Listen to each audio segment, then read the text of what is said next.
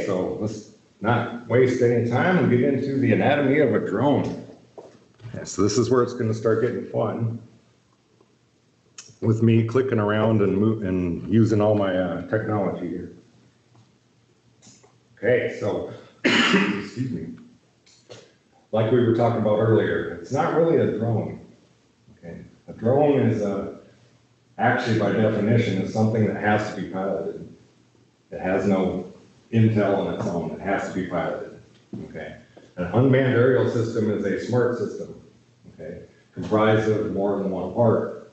Obviously, we have the vehicle side or the aircraft side, and we have the ground control station side. So even with a Phantom 4 and your controller, you're basically a UAS system. Okay, because you have the capability with your tablet or whatever you're using to file a flight plan and to do all that cool stuff, just like the big military drones you see here. One thing, I'm going to do my first crazy web link here. Oh, it actually worked this time. Okay, this is one of the first sites I'd like to point out for a very good reason. You'll see this is probably one of the most comprehensive glossary of terms that I've found on the internet for all things drones. Okay, we're going to be throwing out acronyms today. It's like a new language. You got to understand what the difference between OSD is, SDK, you got FPV, you know, there's a million acronyms, and this is a great resource for you to be able to go to and see, you know, hey, what does this mean? Okay, so that's kind of my first link there. And let's see if I can actually exit out of it. Oh yeah, that actually worked, cool. Okay, so drone types, we're not going to get deep in the weeds. There's people out there that want to have like 4 or 5 different categories of drones. Keep it simple. To me, it really comes down to fixed wing or multi-rotor. You can insert the term VTOL or whatever you want, but it's fixed wing, multi-rotor. We're going to keep it simple. Obviously, the fixed wing side is huge advantage there is going to be flight time, typically or an area coverage. Okay. Here in Minnesota, we actually have a company called Centera that produces these agricultural drones and these fixed wings, and that's basically what they're designed for, is to cover a large acreage in the shortest amount of time. Typically very expensive. Okay. Not the ones we're typically going to get into our schools and play with on our own personally. So multi-rotors is where we're going to focus today, obviously. And when you talk about multi-rotors, almost all of the drones you see are quadcopters. You know, they have the 4 propellers, and you'll see right there, drone quad rotor X. That is our most common configuration. Okay, almost all of your commercial drones available are the quadcopter X. Later on this afternoon, we are going to show you Hexarotor B there, a big heavy lift drone that we have, M600, that we use for LiDAR imaging. We're going to run through a pre-flight checklist on that. Okay, but all different types of configurations are available, and if you get into building, sometimes you can actually find build kits that will kind of push you in one direction or another. Obviously, the only reason I'm going to have 6 or even 8 motors is when I'm trying to lift more weight. Okay.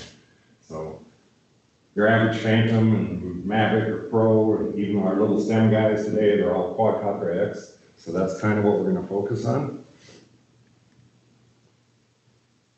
And real quick on flight physics, I'm going to point you to a great free resource here, and this is the company I was talking about earlier, Parallax. They discontinued making the drones, but the great thing about them is they left all their curriculum that they had on this quadcopter. It's free. They told me they're going to just leave it there forever, basically. So this is always going to be a great resource. And you can see right here, safety, UAV safety, physics of flight, the assembly, which obviously you can't do unless you have the drone, but how to fly.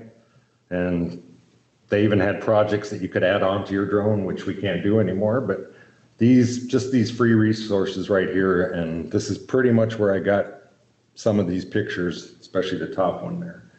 Okay, but flight physics, just like an airplane, drones have the 3 axes of flight: pitch, roll, yaw. XYZ, whatever, however you want to call it.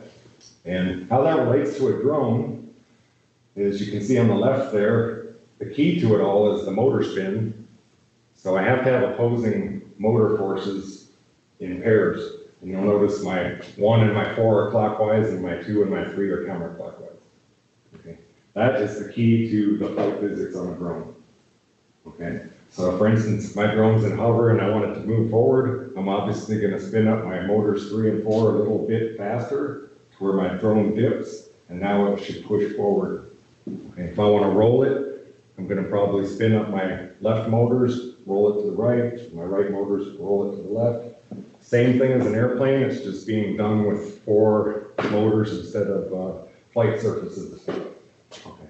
How that relates to our controls, okay, you'll see on the far right there, the classic control transmitter. Okay, you'll notice the red arrows. Typically, most people will use the left for our thrust and our yaw, and there's a reason for that, because most of these transmitters, you can push that handle all the way down and it'll stay. Okay. Typically on these transmitters, the one on the right is spring loaded and it will always want to go back to center when you let go, which is why I think I prefer that a person would not ever use the right hand stick as the thrust. That's my personal opinion, because it's always going to spring load back to the center position. With that said, almost all of these transmitters do have the option for you to switch which stick does what. But like I said, for safety purposes, I would always keep my thrust and my yaw on my left stick and my pitch and my roll on the right stick. That's just me. And you'll see right in the middle there, if I'm using a cell phone or a tablet or something, I can still have the same controls with the virtual control sticks there. I find those kind of hard to fly like that with my thumbs on the screen, but I've seen lots of kids especially that definitely prefer that over the actual controller. So it's kind of a mixed bag. Okay, so let's get down to what makes a drone tick. So right off the bat, I'm going to say this is an FPV drone, which stands for first person view. So this is like a racing drone. Some of you may have heard of the Drone Racing League. This has become quite big. It's actually televised. It's on ESPN. I mean, this is the big time. And to me, these guys are kind of the last of the old school piecing drones together type people. And they're like, to me, like NASCAR. They're constantly, they have a parameter and they're constantly tweaking and trying to get every microamp out of their drone that they can, performance-wise, all that. So to me, this was a good picture to use for what's kind of in common to all drones, because they're not all created equal. Right off the bat, you're going to notice we're missing GPS, because you don't need GPS on a racing drone.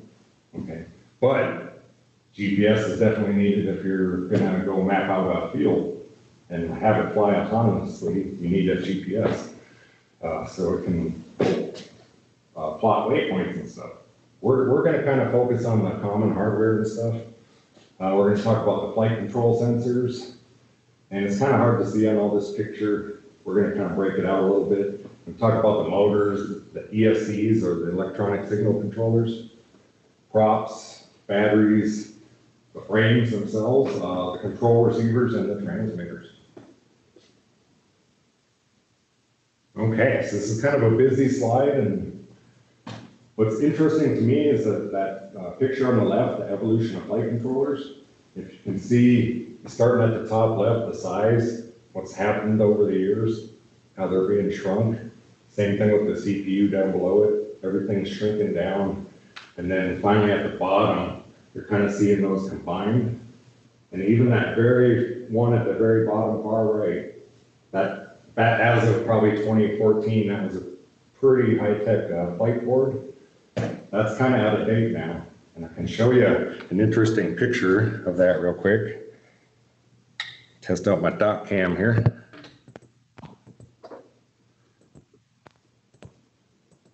See if we, okay, so this is a taken apart Parrot mini drone.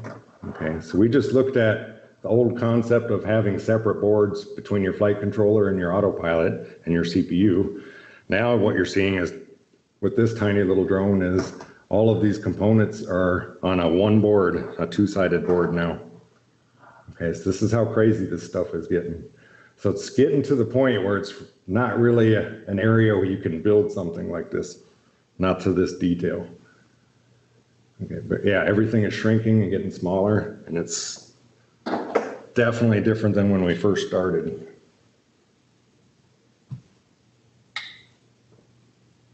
Back to our show here. There we go. Okay, let's point out some of the sensors on your board here. Okay, these are common sensors to all drones. Biggest thing you gotta have is a microcontroller, which is that big chip on the upper part of the board there. And this is a pretty old flight board, obviously. We'll point out, oh, I forgot I have a laser pointer. Okay. You'll notice my magnetometer. Laser pointers, they can't see that. Oh. Use your pointer on your mouse. Oh, yeah, duh. Sorry. Okay, so you'll see over here we have an altimeter or a barometric sensor.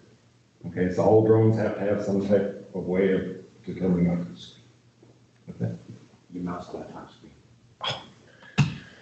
I got my buddy Zach back here helping me out because I'm not noticing where my mouse is going here. Okay, so start this over. So here's my microcontroller. This is kind of the key to all the inputs to your motors and how they're going to spin and when they're going to spin and how fast they're going to spin. And it integrates all my sensor inputs. And some of our sensors, the main sensors that are going to be on all drones is an altimeter or a barometer. We have to have a way to have an altitude measurement. These are pretty rough usually. They're not super specific, but some of your higher end drones, even the little guys we're going to talk about later, actually have range finders, what they call range finders, or some people call them ultrasonic sensors. Great, they make it way more accurate. The problem is they're only good for low altitudes, like the one we're going to look at will only help you about up to 12 or 13 feet. After that, you're pretty much on the altitude sensor. The magnetometer, this guy right here, and this is, like I said, a really old card. You'll notice the magnetometer, and that's used to help us get a magnetic reference point to magnetic north.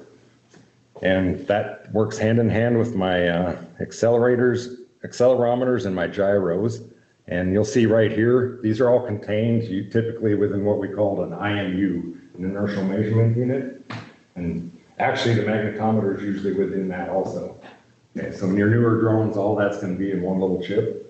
Okay, this is the same technology that's been around for years and years in the military and in your cell phones, frankly. Same technology. The old ICBM missiles, this was their main guidance system back in the day. So basically, it's a little processor that computes all these three-axis accelerometers and gyro inputs. And as long as it knows its starting position, it can always know where it's going based on the inputs from all these sensors. Okay, and it's actually what's going to make our STEM drones we talk about later able to be autonomous. Okay, because they do not have GPS. Okay, so but they can be programmed to fly a set pattern based on these sensor inputs. Okay, so it's pretty neat, and I've got a quick little video we're going to look at because I could talk to you about these IMU technology, but this video really does a great job of explaining it, much better than I could.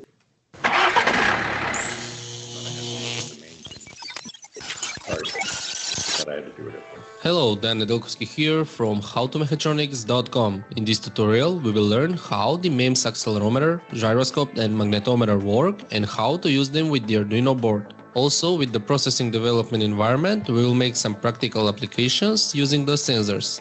First, let's briefly explain how each of these microelectromechanical systems or MEMS sensor work.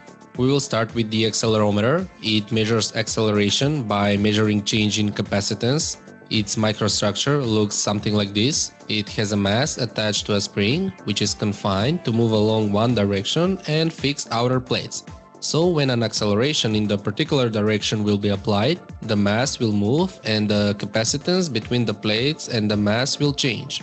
This change in capacitance will be measured, processed, and it will correspond to a particular acceleration value. Next is the gyroscope, which measures angular rate using the Coriolis effect when a mass is moving in a particular direction with a particular velocity, and when an external angular rate will be applied, as shown with the green arrow, a force will occur, as shown with the blue arrow, which will cause perpendicular displacement of the mass.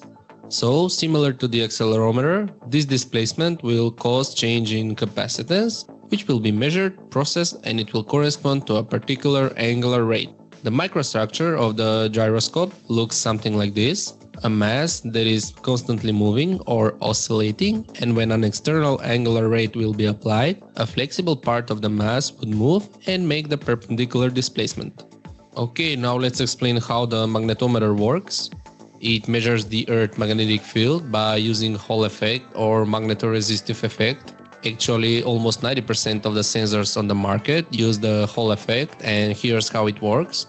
If we have a conductive plate like this and we set current to flow through it, the electrons would flow straight from one to the other side of the plate. Now, if we bring some magnetic field near the plate, we would disturb the straight flow, and the electrons would deflect to one side of the plate and the positive poles to the other side of the plate. This means that if we put a meter now between these two sides, we will get some voltage which depends from the magnetic field strength and its direction. The other 10% of the sensors on the market use the magnetoresistive effect. These sensors use materials that are sensitive to magnetic field, usually composed of iron and nickel. So when these materials are exposed to magnetic field, they change their resistance. Okay, now let's connect these sensors to the Arduino board and make some use of them. As an example, I will use the GY80 breakout board, which has the following sensors: ADXL 345 3-axis accelerometer, L3G4 200D 3-axis gyroscope, MC588 3L 3-axis magnetometer, and also a barometer and a thermometer, which we won't use in this tutorial. First, let's hook up the board to the Arduino. This board uses the I2C communication protocol, which means that we can use all the sensors with just two wires. So in order to make the communication between the networks, you can check my I2C communication tutorial. Okay, now let's see the codes for. All right, so kind of the main focus of that was just the MEM sensors there, how they actually work. So they're actually miniaturized electromechanical sensors. And this is what's allowing all this awesome technology. And interestingly, we're starting to see the drone technology start to go back up to the airplanes now. So you look at some of your new airplanes coming out, like the 787 or the new Airbuses, they're starting to miniaturize their stuff now, just like the drones do, and get more redundancy and save weight and all that kind of good stuff. A couple of good links here. I'm not going to go to them, but for more detailed explanations on sensors, there's a couple of great links right there that you see on the slides. And like I said, they'll be included when we send this package to you. Okay, so next let's talk about the power system, how this thing's going to actually operate, motors and electronic signal controllers, or ESCs. Real quick, I'll point out on the left there, you see a 2-wire. These are the smaller motors you typically see on like the STEM drones we're going to talk about today, have the small 2-wire motors. In the middle there, you see the 3-wire motors. Okay, real quick as a reference, if I see a 2-wire motor, that means it can only spin one way. So I definitely, you'll notice those wires are color coded. So if I was going to put those on a drone, I'd have to know which motor is going in which spot to make it spin the correct way. The 3-wire motors are universal. They can spin either way. That's going to depend on how those 3 wires are hooked up. Okay.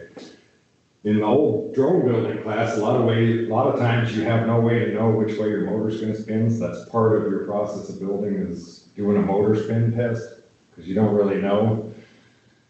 They say it's spinning the wrong way and I want it to spin the other way. The great thing about these is I just pick any 2 leads, I swap them around, and it will reverse the spins. That was definitely a part of our build, having to do that. And right below those motors in the middle, you'll see kind of the old school electronic signal controllers. And another way to think about that is I call them translators. Okay, because the motor is what I call a dumb device. It only understands voltage. It wants voltage so it can spin. Okay. It can't talk to a computer. So that electronic signal controller, that's the whole purpose of that guy, is to, it's got chips on it, so it can actually talk back to the flight controller, but also convert those inputs into an analog output that the motor can understand and actually use. Okay. On the right there, you'll see how we've kind of progressed as far as electronic signal controllers. Typically, when we first started, you always had a separate ESC for each motor. Now, almost all your big drones, I would guess about all of them, have gone to the common 4-in-1 ESC concept. Obviously, when it comes, our number one enemy when it comes to drones is flight time, okay. Battery power. So anything you can do to reduce that, they're going to do. And that's what we've kind of seen, that evolution between batteries getting better and the electronics getting better. We're getting more and more flight time as we go. So that's a big part of that. And I do have to hit you with one more little video, but this is a good one. This one will kind of explain, because those motors that we're talking about, those 3 wires, those are what we call brushless motors. And this video is going to kind of show you how those and the ESCs work together.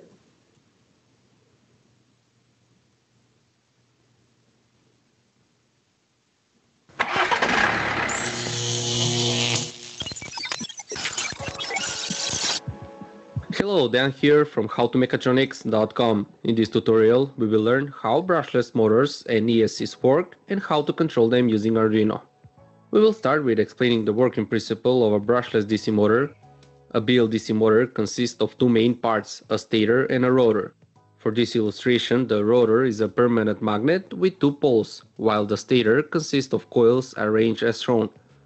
We all know that if we apply current through a coil, it will generate a magnetic field, and the magnetic field lines or the poles depend on the current direction. So if we apply the appropriate current, the coil will generate a magnetic field that will attract the rotor's permanent magnet. Now if we activate each coil one after another, the rotor will keep rotating because of the force interaction between the permanent and the electromagnet. In order to increase the efficiency of the motor, we can wind 2 opposite coils as a single coil in a way that they will generate opposite poles to the rotor's poles. Thus, we will get double the attraction force. With this configuration, we can generate the 6 poles on the stator with just 3 coils or phases. We can further increase the efficiency by energizing 2 coils at the same time. In that way, one coil will attract and the other coil will repel the rotor. In order the rotor to make full 360 degrees cycle, it needs 6 steps or intervals. If we take a look at the current waveform, we can notice that in each interval there is one phase with positive current, one phase with negative current, and the third phase is turned off. This gives us the idea that we can connect the 3 endpoints of each of the 3 phases together, and so we can share the current between them, or use a single current to energize 2 phases at the same time. Here's an example. If we pull up phase A high or connect it to the positive DC voltage with some kind of a switch, for example a MOSFET, and on the other side connect the phase B to ground, then the current will flow from VCC through phase A, the neutral point, and phase B to ground. So with just a single current flow, we generated the 4 different poles which cause the motor to move. With this configuration, we actually have a star connection of the motor phases, where the neutral point is internally connected and the other 3 ends of the phases come out of the motor. And that's why BLDC motors have 3 wires coming out of them. So in order the rotor to make full cycle, we just need to activate the correct 2 MOSFETs in each of the 6 intervals. And that's what ESCs are actually all about. An ESC, or an electronic speed controller, controls the brushless motor movement or speed by activating the appropriate MOSFETs to create the rotating magnetic field so that the motor rotates. The higher the frequency, or the quicker the ESC goes through the 6 intervals, the higher the speed of the motor will be. However, here comes an important question, and that's how do we know when to activate which phase? The answer is that we need to know the position of the rotor, and there are 2 common methods used for determining the rotor position. The first common method is by using Hall effect sensors embedded in the stator, arranged equally 120 or 60 degrees from each other. As the rotor's permanent magnets rotate, the Hall effect sensors sense the magnetic field and generate a logic high for one magnetic pole or a logic low for the opposite pole. According to this information, the ESC knows when to activate the next commutation sequence or interval. The second common method used for determining the rotor position is through sensing the back electromotive force or back EMF. The back EMF occurs as a result of the exact opposite process of generating a magnetic field, or when a moving or changing magnetic field passes through a coil, it induces a current in the coil. So when the moving magnetic field of the rotor passes through the free coil, or the one that's not active, it will induce a current flow in the coil, and as a result, a voltage drop will occur in that coil. The ESC captures these voltage drops as they occur, and based on them it predicts or calculates when the next interval should take place.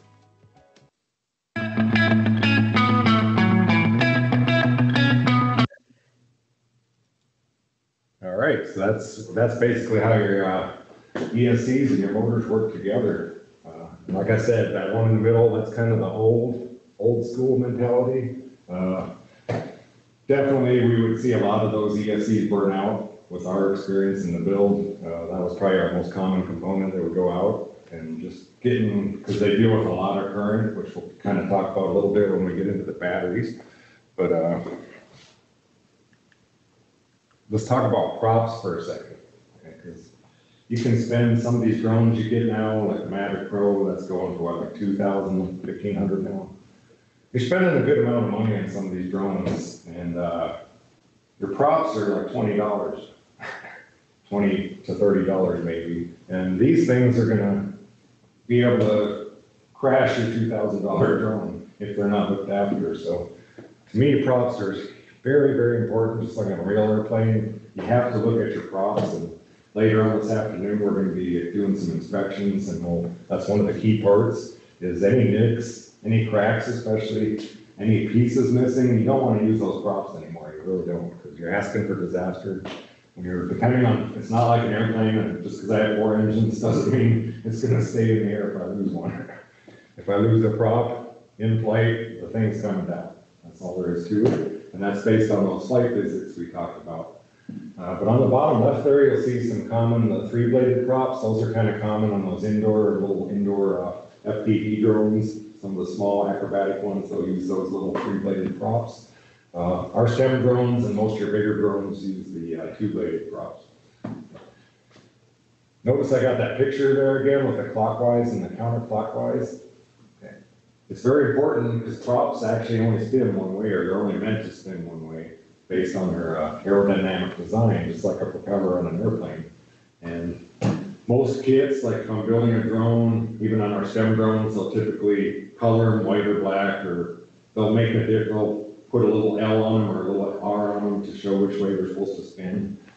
I don't like all that because there are errors. We ran into it in our build shop. We get a pair of right props, we give them to the kids, they put them on in the right spot. We find out they're really left props, and they were mismarked. So to me, the key to props is, hopefully you can see this. I think that's a pretty good picture on the right. Oh, sorry. Hopefully you can see this. You'll notice all these props have a high side and a low side. Okay, so here obviously this low side is pretty much on the table, and the high side is sitting above. So this high side and that high side. So this is telling me the high side should always be the direction of spin. Okay, so this is definitely a clockwise prop. Okay, so with this prop, I would definitely put this in position 1 or 3. Okay, or 1 and 4, I'm sorry, I can't see it far. Then obviously my opposite props for 2 and 3 would be my high side, and my low sides would be switched here. Okay, a common symptom, if you ever, because you are going to crash your drones, especially these small ones we're talking about, the little props like to fly off on crashes depending on how bad they are, and you go to stick them back on, you're in a hurry, you go to take off, your drone's going to want to flip, and that's your classic symptom of the props being on wrong. Okay, as soon as it tries to lift off, it's going to flip one way or the other, and that's just immediately telling you have your props on wrong. So that's kind of a good rule of thumb. Just remember the high side versus the low side, and the high side is always the direction of spin. Okay, so batteries. Okay, batteries. Okay, we've all heard the stories. Not as many now as there used to be when we first started back in 2013.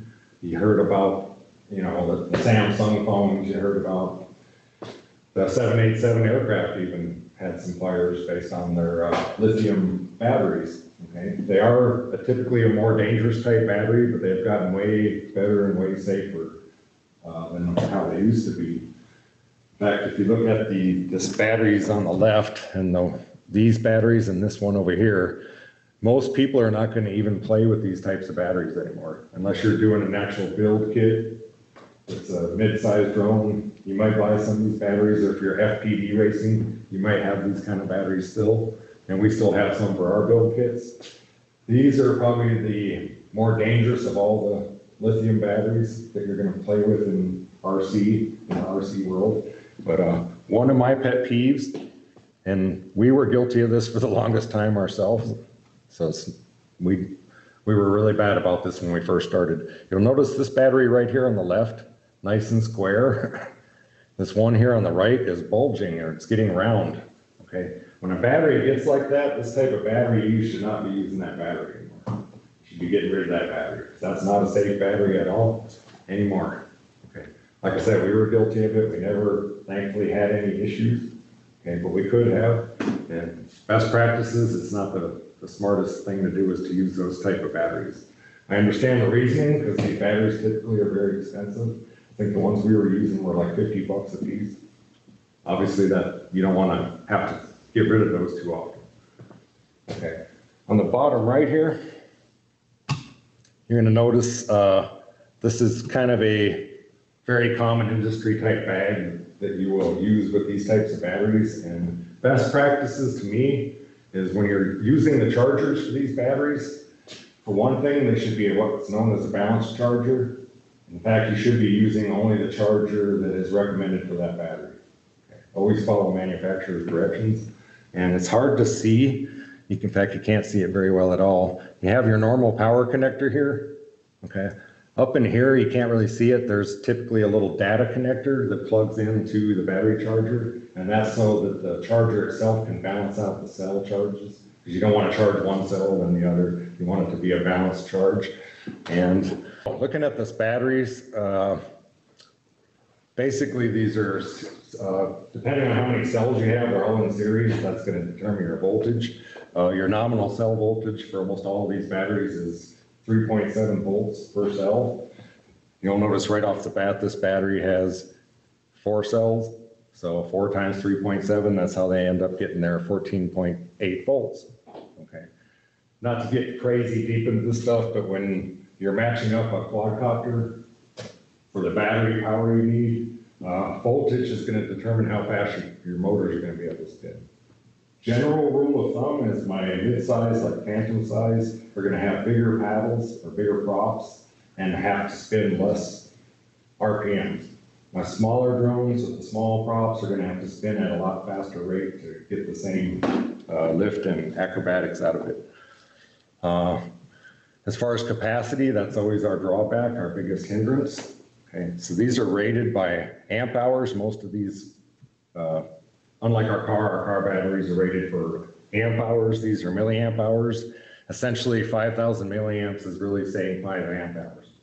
Okay. Meaning this battery can produce 5 amps in 1 hour. Okay. We won't go deep into it because here's kind of where we're at nowadays. Almost all of any drone you buy, any commercial drone Phantoms, even our little STEM drones are going to have these smart batteries now. Okay. These are not necessarily smart batteries, but they're very safe batteries. They come with their own charger. These are very safe little batteries. Some general safety things in general. You should never charge batteries and just leave them. Okay, we've all done it accidentally, and it's pretty forgiving on these little chargers. Okay, but the chargers that go with these and these types of batteries, that can end in disaster. Okay, so you should never leave batteries charging overnight. You should always unplug them, store them safely before you walk out for the end of the day. And if I'm in a school environment, depending on the age level of my kids, I'm probably not going to want all the kids messing with the charging stuff and doing this and that. probably gonna want one person or the teacher themselves actually controlling the batteries. And a great system that we use and a lot of people use is to have the good tub and the bad tub. Okay, so you keep all your charged good batteries in one tub, and as they use them, and they throw them into the bad tub, and then you keep circulating them that way. Because batteries are always our limiting factor when it comes to having fun with drones. So obviously when you have a drone, you want more than one battery, as many as you can get actually. But here you'll see, and we won't go into this, but there is a really good battery site there. A lot of good information on battery safety and stuff. And just, to me, just common sense, follow directions, don't leave them unattended, be safe with your batteries. Okay, frames. This gets crazy here. Yeah, you can see on the far left there, somebody literally took some wood and mounted some motors to it. And this is obviously a person that's deep into the hobby here. And you gotta be careful here, because before you try to do something like this, in my opinion, you should get a pre-designed or a pre-built kit that you put together where all the parts will be matched. Because just because I make a frame doesn't mean it's balanced out correctly. Like if that one in the middle, for instance, if one of the legs is a little bit longer than the others, that's going to throw off your flight dynamics. Okay, so, but these are great projects for kids, especially if you're on a low budget. You can order the components online. You can match them up, and I'll show you some great resources on that.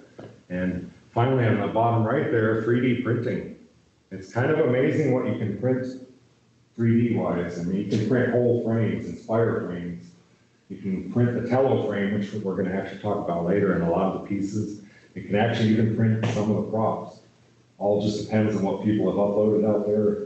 And definitely both drones we're going to talk about, you can print out the prop guards, which we'll talk about. I should have talked about that in the props actually. Most drones, the bigger ones, do not necessarily have prop guards because you're not using them in the way that we are using the smaller indoor drones, but all of your toy drones or your small micro drones typically have prop guards. And you always want to put those on, not just for safety, but as you'll find out when you're flying these little guys around, you're going to bounce off walls here and there. And it really saves you from a lot of crashes and saves your props. But frames, I got another cool site here that I'm going to point out. This is for all my educators K through 12. This is a very low cost group of people who put this stuff together. It's only about $100 a year to belong to this, and you get, here's some just of their free stuff, but you can actually, once you pay that fee, your annual membership fee, it opens up a whole bunch of curriculum and many different projects for every grade level, as you can see. I mean, stuff from foam gliders to balsa wood to drone stuff. Not everything is drone related in here. It's all about flight. So there's a lot of airplane stuff in here too.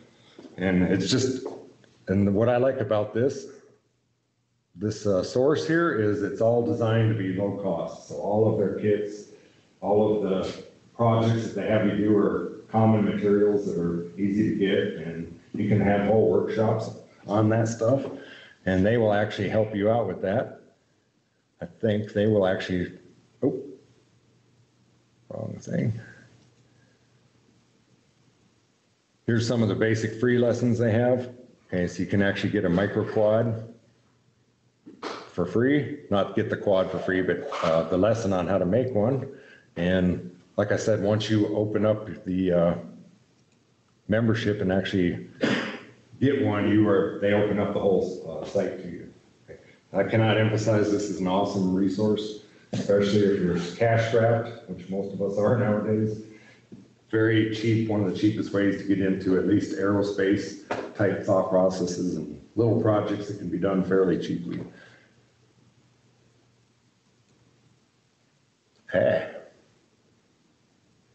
Okay, last part of that thing that we are common drone parts is we typically have to have a transmitter and a receiver.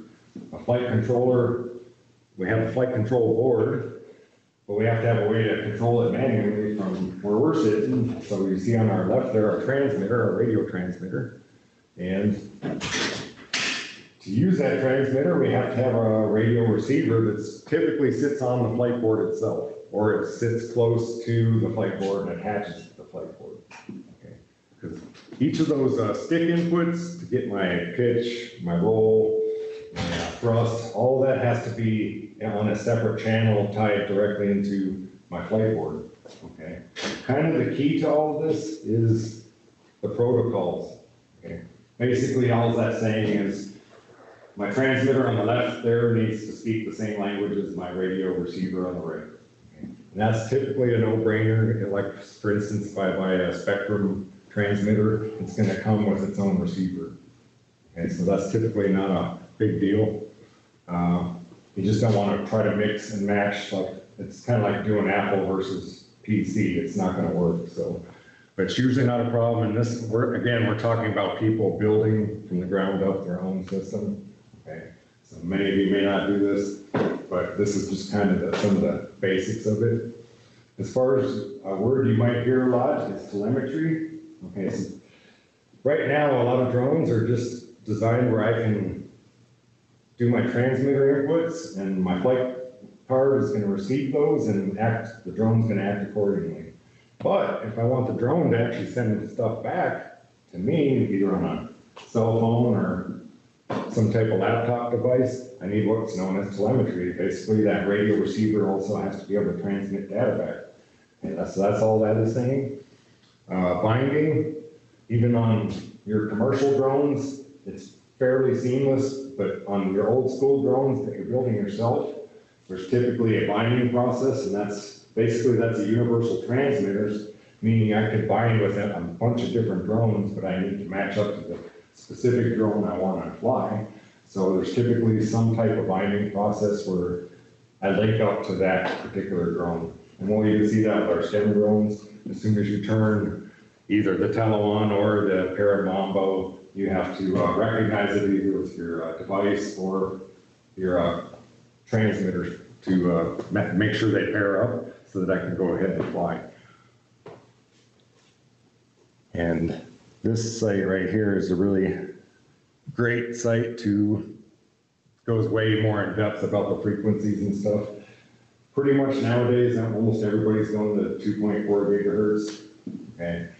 There's many other frequencies available, especially when you get into FPV. They tend to use lower frequencies because the big problem with FPV is that video transmission.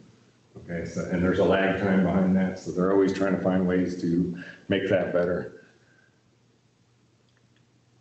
Hey, so looks like I went pretty fast on this one, so definitely a lot of time for questions.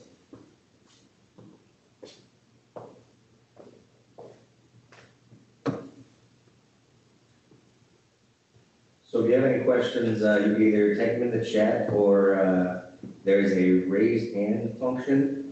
Would you think we have a small enough group in this meeting to just let them go in? I think so. I mean, you can unmute and ask your question, absolutely. Yeah, that's always the best way ever.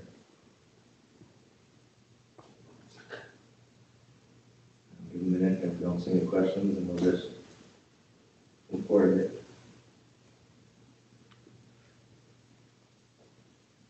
No questions? No, there we go. On the college level, have you integrated this into a credited class?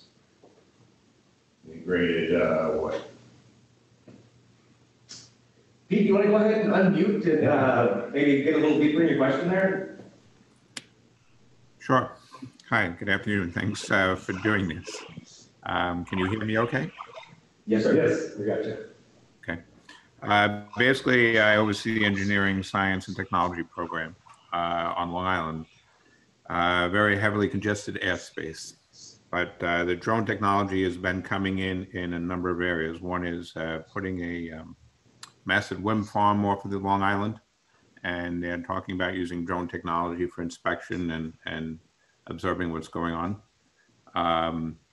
In terms of securing an airport area, of putting up a drone shield that monitors ingoing and outgoing traffic. Our traffic patterns, so there's many different areas that are starting to bubble up. So we're trying to look at how to integrate the drone technology into our program to do two things. One is amplify the expertise and skills in drone technology. But the other is also it has all the technology that one would ever want in skills base for technicians today. The communications, the electronics, the aeronautics. It's a multidiscipline of skills in understanding how these work. So we're trying to integrate this into our 2-year degree program and trying to ramp up that process. We're trying to see how to go about that process. How do we infuse this into our program? If you had any experience or with that. Absolutely, Pete. So this is Zach Nicklin. I'm the U.S. program manager here at Northland. Again, in fact, you'll give me my 10 feet, Tom. I'll come in front of the camera here. So absolutely, we've been integrating these programs into our curriculum here, and we did it 3 ways actually with small UAS. The first is we made a bolt-on certificate. We go into regulations, the Part 107 of the ground school stuff that you need for that exam. And then further, we go into some remote sensing and some processing because we also have an imagery analyst and a geospatial intelligence program that we pulled classes from. So wherever possible, we pulled existing classes into the curriculum, so we don't have to reinvent the wheel. I mean, obviously, we had to make a ground school for Part 107 because that was a new thing when it came out. So we made this short certificate, and it's basically a bolt-on to other programs. So for instance, here at Northland, we've got fire technology, we've got law enforcement, we've got a few different programs that it's absolutely an enhancement for the student to have additional qualifications. And seeing as how drones are being integrated into these industries, very fast actually, getting folks straight from a schoolhouse out into the field that already have these credentials and already have the understanding of how they utilize drones within their specific field has been very valuable for students. So that's one of the ways we've done it as a bolt-on certificate program. As we start getting deeper into the technician side, we've got both a diploma and an AAS degree. And the way we built this, we actually built it as a stackable credential. So the standalone the bolt-on certificate is actually the first part of the diploma, which is a 2-semester program.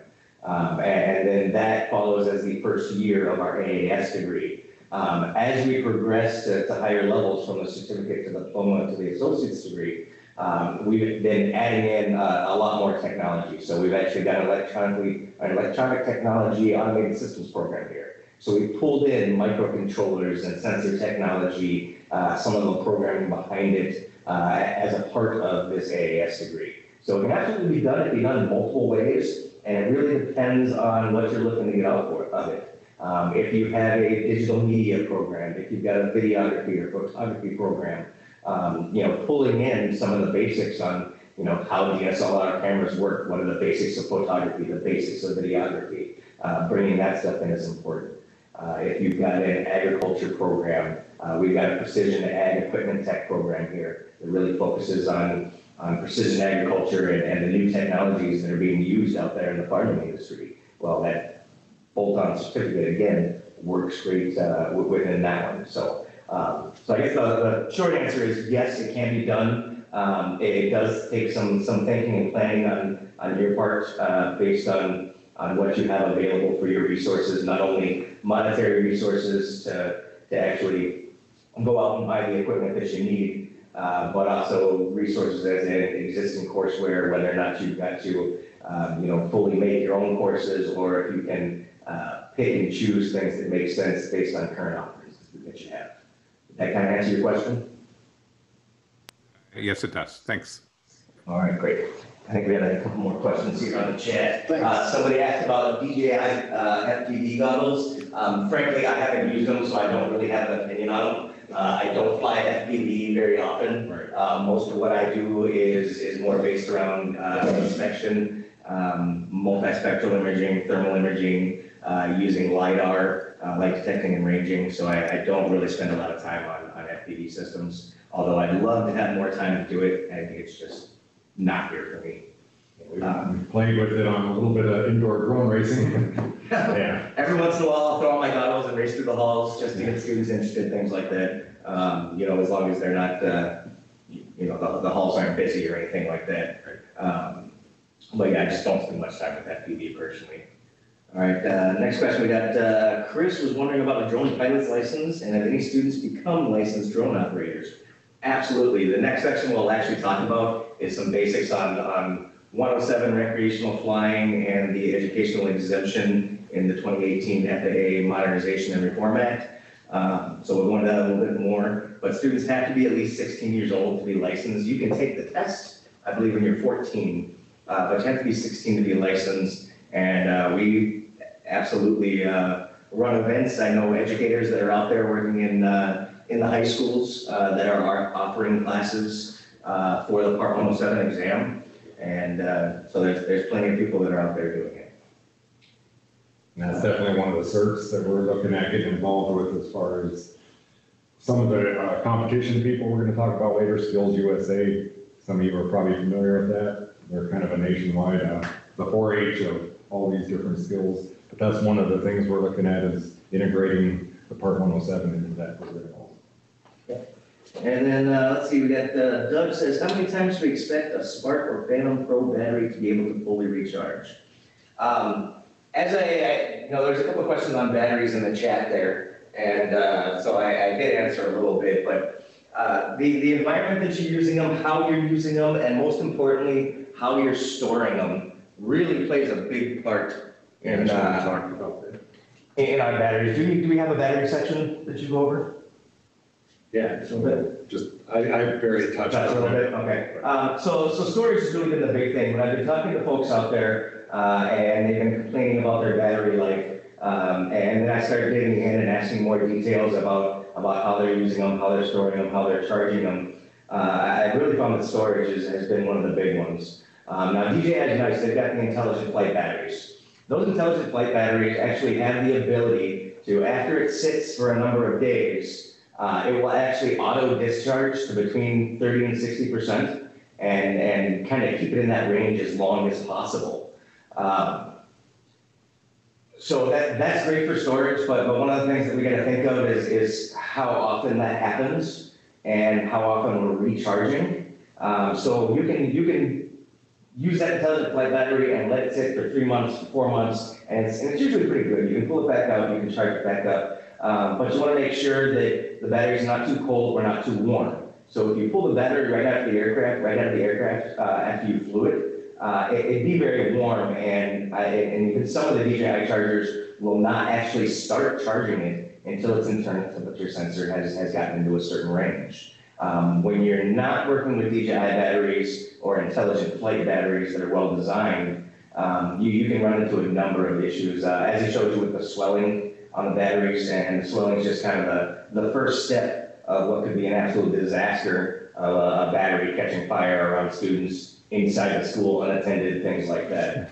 So really keeping it in a nice storage range with a comfortable temperature. And then with the DJI ones, a lot of them actually, and I say this because the Spark and Phantom 4 were mentioned there, they actually have a default that is usually somewhere around 10 days when I got them from the factory. So you can actually go into the DJI app and you can choose how soon it discharges. Now you want to weigh how often they're used with what limit you put on when it starts to discharge. For instance, I've got a pretty good schedule of when I'm going to use certain pieces of equipment and how often they get stored rather than used. And so what I'll do is I go through and I change them all to 2 days, which means it spends less time at a fully charged state than it otherwise would. And that seems to really help the life, to help extend that life quite a bit. That being said, I also, within my app, I actually set a warning to right about 25%, where it starts beeping at me and lets me know, hey, you're at 25% battery. And at that point, I start to recover it. If you drain these batteries too low, they don't like that very much either, and they're more likely to have a shorter life. So I make sure that I'm always landing by about 18% at the lowest. Now, that's my personal preference. I've heard people say 15%, 10%, but what I found works for me is, you know, at the lowest, I go to about 18%. So I try to keep it between 25 and 18%, depending on what I'm doing. And I've got some batteries, as I said in the chat, with 300 cycles on with no issue. They're still going strong, still taking a full charge, and critically still able to get right close to what the original rating was for. What you will notice over time is that the original battery rating said it's 30 minutes. Well, let's be honest, that first of all, that initial 30 minutes they say is with no wind, at a hover, with no payload, because we like to sell stuff that way. But the reality is when you take up the first time and you're actually moving it around, maybe you get 28 minutes, something like that. And what you can do is you can start tracking that. We do actually have a flight log that we recommend that Tom will talk about later that actually allows you to track batteries as well, number of cycles, all that fun stuff. And that will really be able to help you when you're doing future planning for acquisitions. How many batteries do I need? How many do I go through a year? Are they being properly stored? Really documenting that maintenance can really help you in the long run with your program and the sustainability issues. So hopefully that answered your question there. I'll hop back over. Yeah, I would, especially with these small stem drones we're gonna talk about later, you definitely wanna have tons of batteries, because you don't wanna get in the habit of hot swapping your batteries, pulling right off, putting them right on the charger. And like he said, we emphasize, I like 20%, that's my number, especially for these little guys. You wanna start landing your drone, getting the batteries out, because the deeper you drain them, the harder it is on them. And I see Julie and Mike have some questions around administration and insurance. Those will be covered in the next section, so if we want to hold off on those until we get to the next section, I'll probably answer some of your questions, and then if I don't, you can certainly beat me over the head with more.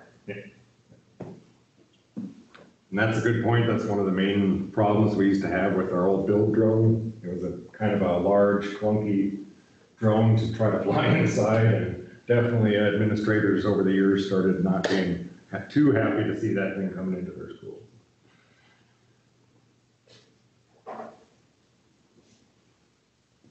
That about it?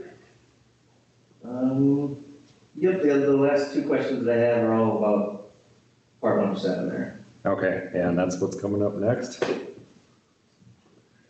Anything you want to take about a quick 5-minute break while we transition? Yeah, I'd say give them a 5-minute break, let them, do water and restroom and all that kind of stuff. We'll transition here to the 107.